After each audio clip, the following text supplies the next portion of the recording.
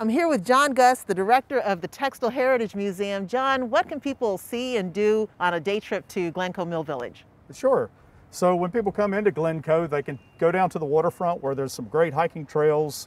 They can also kayak. They can enjoy the view over there at the mill dam. Once they come back up into the village, they can come over to the machine shop where we have a visitor center. They can also walk the streets and enjoy all the spectacular restoration work of these historic homes. And then they can come on inside to the Textile Heritage Museum and enjoy all the exhibits and artifacts that we have in there. Oh, if you want to go check it out, we can go on in. Yeah, let's go.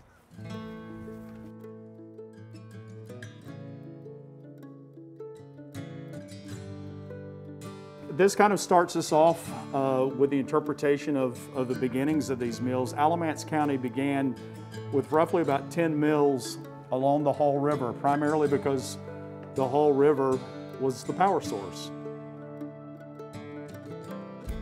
So here we are in the company store of the Glencoe Mill. You know, back during the time that this mill was in operation, this was the store where everybody went to get all their clothing, their tools, even medicines.